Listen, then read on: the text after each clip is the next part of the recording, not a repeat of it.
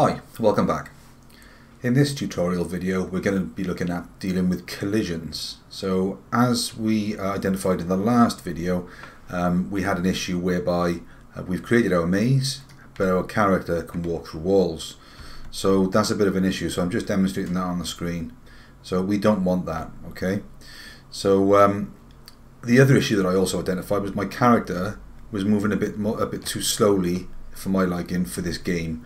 So I'm going to show you very quickly how to change that speed. It's a very straightforward process, and then we're going to look at dealing with what happens when our player collides with the wall. So let's first look at the increase in the speed of my character. So I'm going to click back onto my workspace. So I've got two tabs up here. This is my room view and this is my workspace view. So I'm going to click back onto my workspace, and I'm going just to make sure that I'm not causing issues. I'm just going to minimize my sprites. And I'm going to open up my player object. So I'm just going to double click it. So I'm looking over here. Okay, so these are the pieces of code that we've got so far. So we've got up, down, left and right. So I'm going to open up each of these. Okay, and you can see they're opening up their own tabs running across the top.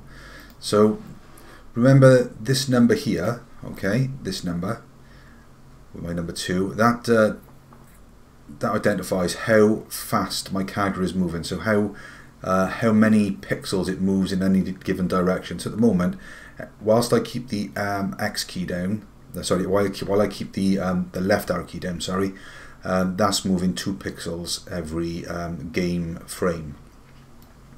So to make it move faster, I need to increase this number. So I'm going to change that to a 5. I'm going to do the same thing with my up key. I can change that to a 5. Same thing with the right key. I'm going to change that to a 5. And the same thing with the down key. Okay, change that to a 5. Okay, so let's go back into game. So I'm going to run the game and see what change that has made, or what impact that has made. Now that is much better. So my character is moving much more quickly around the maze. Because that would lead to a little bit of player frustration, I think, because the character was moving so slowly. Again, that is another thing that could be included in testing. Is the speed of the character appropriate? And you could get feedback from other users on that, about whether you think that the speed is maybe too fast or too slow, and make the changes to the game, documenting those changes. Remember, the documentation is really important when you come to do the controlled assessment. So you have to document everything you do, everything you change, any issues that you find. So that's the first thing dealt with then. So let's have a look at these collisions with the walls. So the first thing I want to do is to open up my wall object. So looking at the wall, so as I open up objects, by the way, they are displayed on the same screen. So I can move around by using the thumb wheel, okay, and holding that down the center click, and I can drag and look at different areas of my my window, or I can click and drag on individual windows to move them about. Okay, so there are those options available to you. But I want to look at the properties of the wall. So you can see that we've got the object, we've got that object name, we've got the sprite. We have something called collision mask, which we're going to look at in another video a little bit later. And then we've got this area here where it's looking at, we've got a couple of checkboxes. We've got whether or not the object is visible, whether it's persistent, that means does it stay in every single level. Okay. Now we are going to be looking at persistent objects, and those are going to be more to do with dealing with the scores and the lives. So we will look at persistent objects, but for this object it is not going to be persistent because they're going to change in each level. Whether or not the object is going to be solid, and whether it uses physics. That's things like if you were on a platform game, if it was used in physics, as you fell, you fall with gravity, so you increase speed as you fall the further distance. We're not going to be using physics in the games that we create in this tutorial. We've also got events, which is open at the moment. Here we've got parents. We're not be dealing with physics, and variable definitions. We are going to be looking using parents a little bit later when we come to look at monsters, or enemies.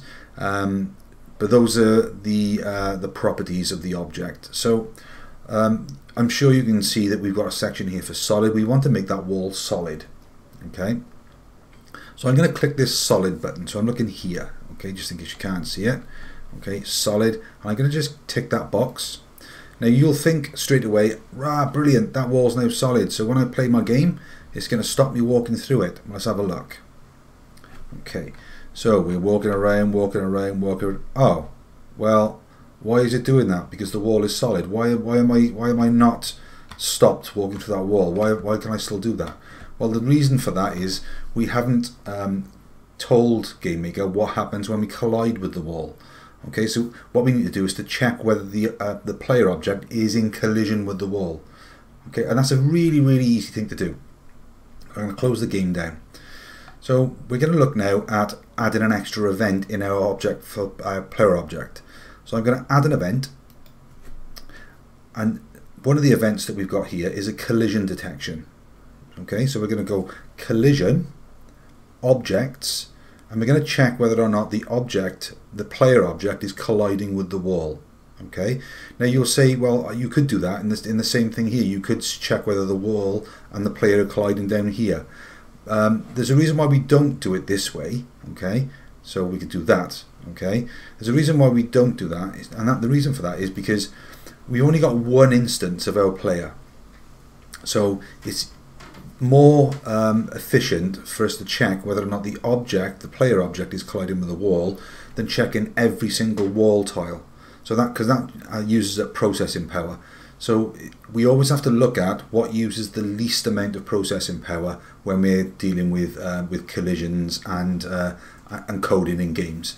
So because there's only one player object, we only need to check for a collision with that object with any wall tile. Okay, not the other way around. Otherwise, you'd have 500 wall tiles constantly checking if the player is colliding. So we do it the other way. So we're going to add an event here. We're going to add collision, objects, and we're going to check to see whether or not the player is colliding with the wall. Okay, don't forget, wherever you can, make sure that you use the comments to help you. So checking for collision with the wall. Okay, there's no code associated with this, so that's absolutely fine. We don't need to add any code, because all it's doing is to check for the collision, and if it is a collision, it then applies this solid object to the wall. So let's check that out. So no coding, we're just checking for the collision. So let's preview our game, and let's move about, and now when I hit the wall, boom, stops moving straight away. Okay, so now we've got a situation where we are now constrained within the game window. We can't move outside of the game window, and when we collide with the wall, we stop moving. Okay, so that's dealing with collisions. The other thing I would just want to quickly cover with you is before I close this tutorial video down, is when you're checking for issues in your game. So if I run my game again, I shouldn't have done that, should I? Just left it running. If I run my game again, you can see at the top here I've got quite a narrow piece of wall and my character is quite big. So I might want to check a certain piece of the maze to make sure that my character can fit there. Well, what I don't really want to do is be moving the character all around the maze. So what I can do is go back onto my room, move my character where I want to test, okay, and then run my game. My character now appears in the top, so I can check to see whether or not there's enough space allocated there. There is, he can move, so that's absolutely fantastic. Okay, so that's just a quick and easy way of doing some testing of your maze. You can move your characters around. It's very handy when you want to check things like doors and things like that, and entries to the next levels, to make sure that they work and they go to the right place.